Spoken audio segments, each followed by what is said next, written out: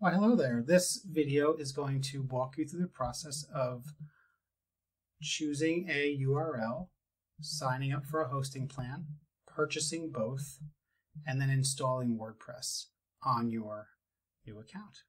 Very exciting. We're going to be using, as indicated in class and on the other video, which you hopefully have just watched, a company called Reclaim Hosting. This company hosts URLs and websites that are connected to those URLs. And we are going to be installing the content management system WordPress, which is the industry standard. And we're going to learn how to use it this semester. Very exciting. All right. So when you go to reclaimhosting.com, you click on sign up. And you are going to choose, the $30 a year option. And you could imagine this is like renting an apartment for $30 a year. You're just renting a space on their server. You still will have to purchase the URL as well. So I'm going to click sign up. And this page here, the student personal plan, is where you are going to be choosing the URL that you want. So for example, at one point I purchased Bill Wolf SJU. And I cannot purchase it now. Well, I'm going to check the availability, and you can say it already exists. So I'm going to try a different domain at this time. Whatever URL you choose, it should be associated with your name. It shouldn't be like chocolatechippancakes.com because you like chocolate chip pancakes. This is a professional site. It's going to be a site that hopefully you will keep throughout your time in the major. Students who do are always glad that they do. It's going to be a URL that you are going to be using in web design as well. So it's good to find something that is related to you, connected to you, and that's going to show you as a professional, because students do use these websites that they create for showing off portfolio items. They use them all the time. It's a big important thing for them. So I would recommend either .com, .net. If you have to use .org, it's really like I have it for my own personal site, but I would recommend using .com or .net and finding something that is going to work. So because .com is taken, I'm going to choose .net. And I'm just sort of going through the motions at this time. So I'm going to click check availability. Woohoo! Look at that. It's available. I'm going to click continue. Very exciting. All right. So now it says here that I'm purchasing a hosting plan. Oddly enough, it does not include right here the $15 for the URL. It's a little misleading. I wish that it actually did.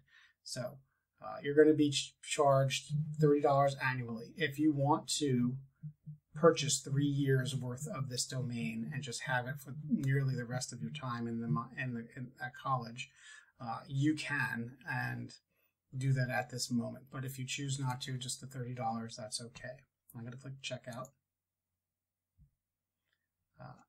This is fine. You want this ID protection. What this does is it protects people from seeing your address and phone number that is associated with your account. And this is a good idea to have and to continue to have that. Click continue. And so now you'll see here the student plan, which is the $30, the domain registration for your URL that you're purchasing for 1 year. It's $15, so it's a total of $45 that you'll be paying for this. Okay, so if you're a new customer, you have to put in your information. Payment, you could pay by PayPal or credit card. Click the terms of service. I have read that right here. Check them out. It's fine. And then click complete order. Okay, I'm not going to do that because I don't need to. I already have a URL, but you should. Okay. And I'm going to pause this for just a second and recollect where we go to the beginning. So, okay, we're back. Once you have purchased your URL, and you should go and check for a confirmation email. It could be in your spam area, but you should definitely go check for that and click on it, because if you don't, in a couple of weeks, Reclaim Hosting will just shut down your URL. You won't have the ability to see it. So it's important to go ahead and do that. Okay. Once you've done that, and even before you click on the confirmation email, you should be able to log in to your space. So you would come back to the Reclaim Hosting front page and click on Client Area Login, and you'll log in with the information that you've chosen for your account.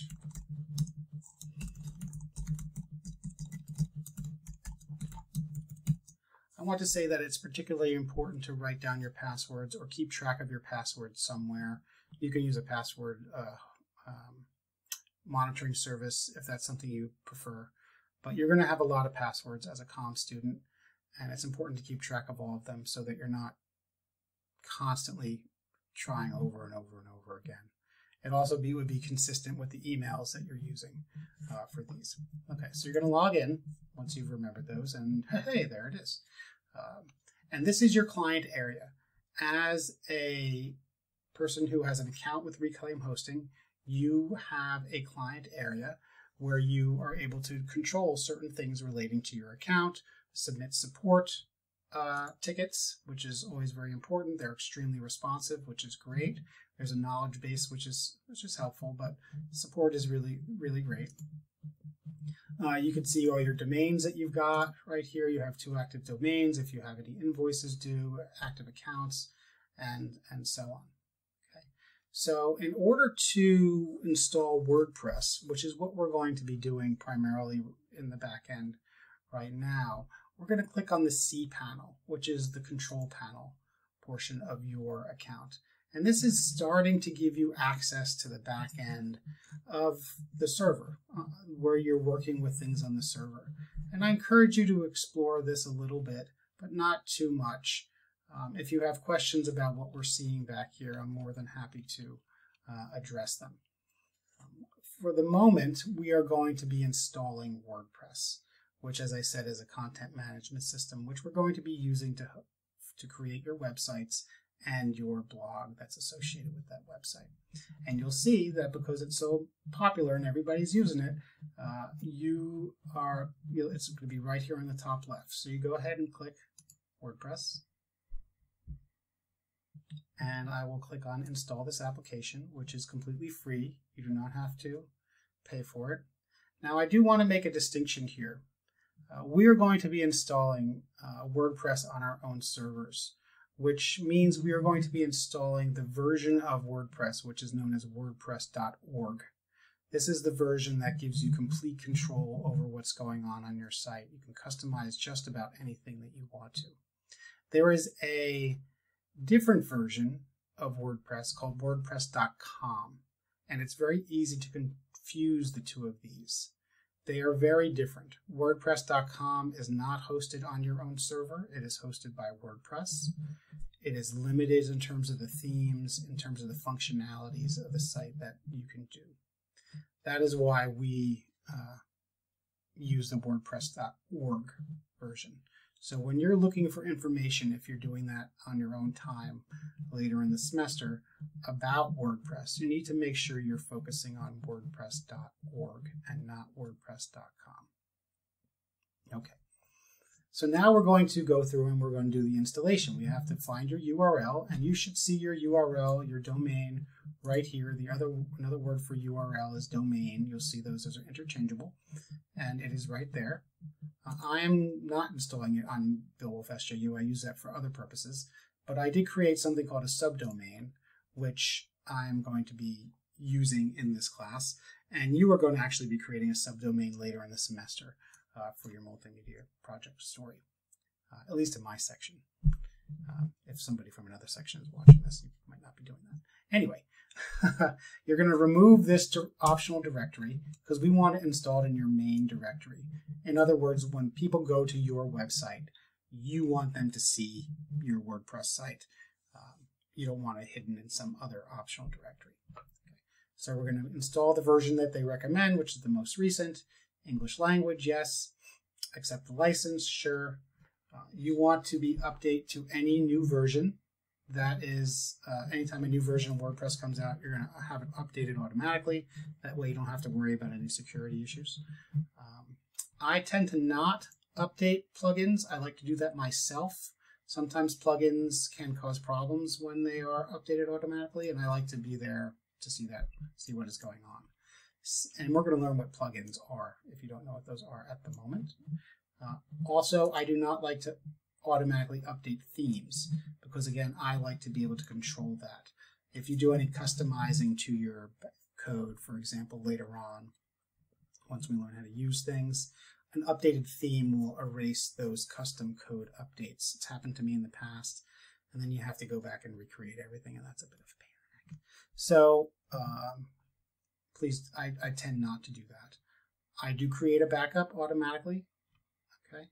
Now here is when you're going to choose an administrator username. This is the main username that for yourself. I tend to think admin is a perfectly good admin username for an administrator.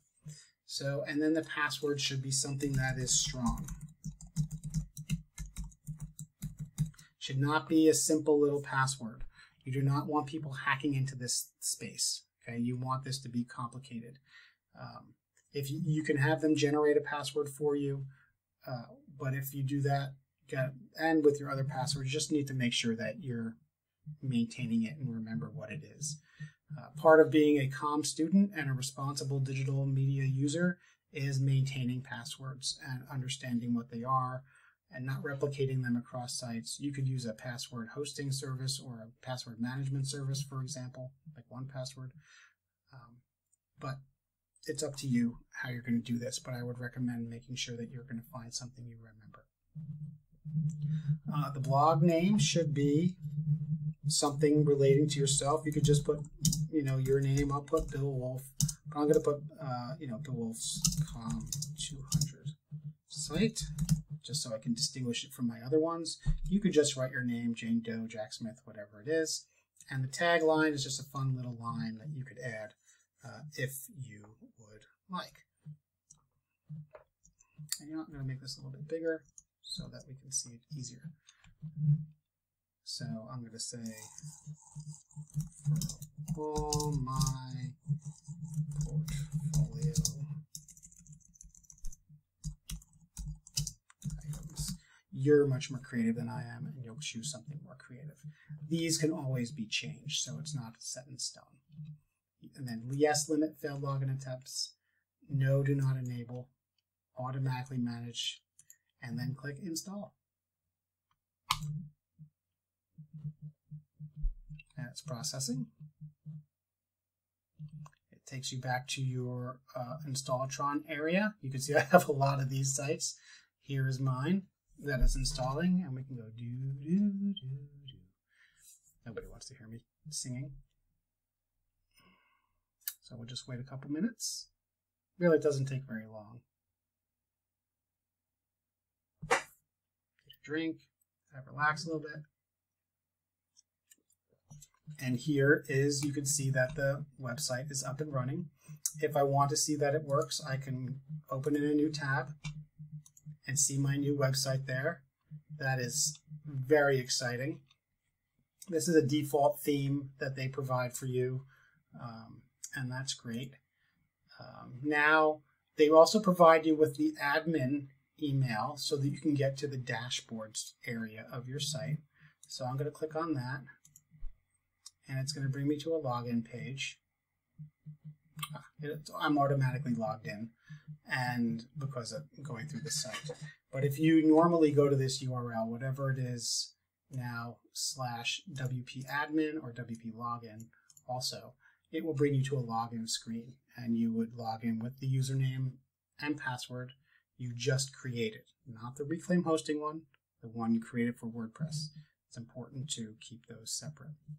And we're going to explore this dashboard area considerably. We're going to learn about posts and pages and customizing the themes and the appearance and plugins and all sorts of wonderful things that we're going to be working on and looking at